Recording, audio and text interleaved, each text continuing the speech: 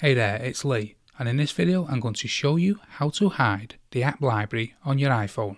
It's a quick and easy process, so let's get started. If you're running iOS 15 Plus, you'll notice that the last page on your home screen is the app library. While it can be useful, some of you might prefer not to have it there. Unfortunately, Apple doesn't allow you to remove the app library entirely from your iPhone. But don't worry, there is a way to hide it. Simply tap and hold any of the app icons and then move it to create a new page. You can then tap on the three dots at the bottom to create a new page with just one app in it. Apple won't let you choose to create a complete blank page, but you can move various apps to different pages.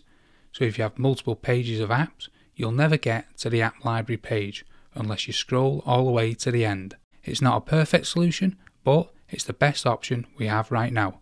Hopefully, Apple will give us the ability to remove the app library in the future. That's it for this video. If you have any questions or comments, please let us know down below.